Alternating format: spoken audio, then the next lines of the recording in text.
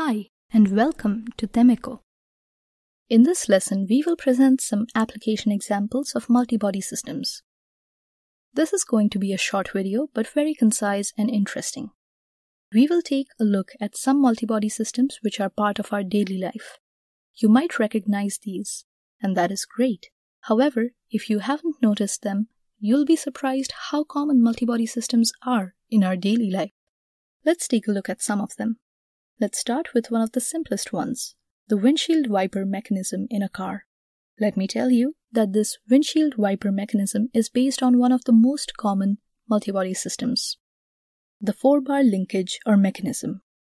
Hidden in the car hood, we find a 4-bar mechanism actioned by an electrical motor.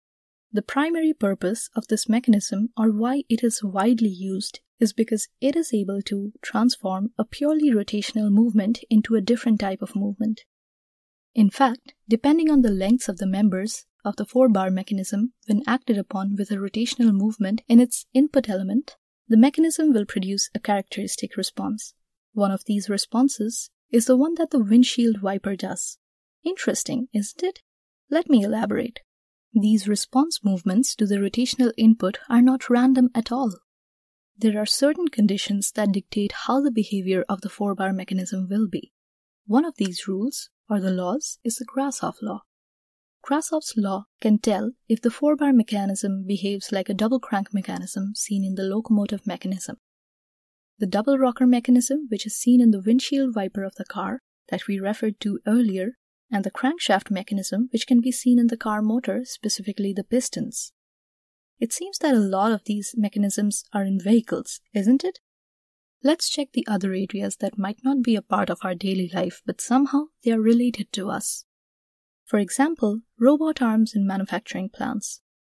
Another one, the mechanism of the helicopter blades is also widely studied by the multibody dynamics community. You get the idea. Multibody systems are part of our daily life, and there is a large community studying new mechanisms and their kinematics and dynamics each day. Now this example, definitively, you didn't see it coming. The human body. Yes, as you heard it. There is a branch in multibody dynamics called biomechanics.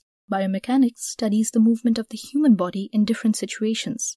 It can be in sports, skiing, jumping, walking, and in many other cases. Now you would ask, why study the movement of the human body? First, to understand how we do what we do. Second, imagine understanding why some athletes perform better than the others. If we could just take a look at the details of their movements, then we could aim to replicate it in other athletes. Third, imagine that a person has a condition that makes their walking erratic or difficult. Research groups study the mechanics of this erratic movement to suggest apparatuses or therapies to help alleviate that condition. The purpose of our course is to give you the tools to immerse yourself in understanding a little bit more about why things move the way they do. When we study multibody systems, we know how to produce a determined movement, how to transform rotational movement into translational, and vice versa. We understand more about the structural integrity needed to withstand the loads, deformations, and the reliability of such systems. This is why the multibody systems research is so broad. Thanks for watching and have a nice day.